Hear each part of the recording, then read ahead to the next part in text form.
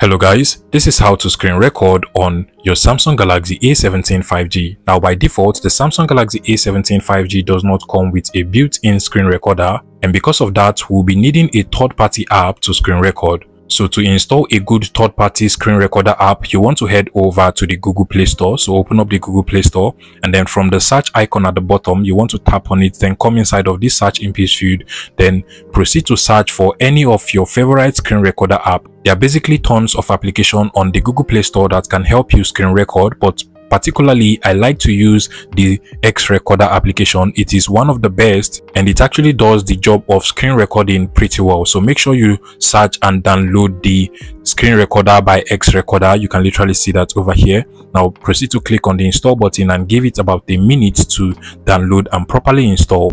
Now once you have the screen recorder by XRecorder, you can go ahead and open it up directly from here, or alternatively you can just come over to the list of apps and then open it up directly from here. The setup process for this application is quite simple. You will be asked to make payment for it, but you don't have to do that. It actually has a free and a premium version. So just click on the cancel icon at the top over here and you're good to go. Now click on enable, and then you just want to give it a minute.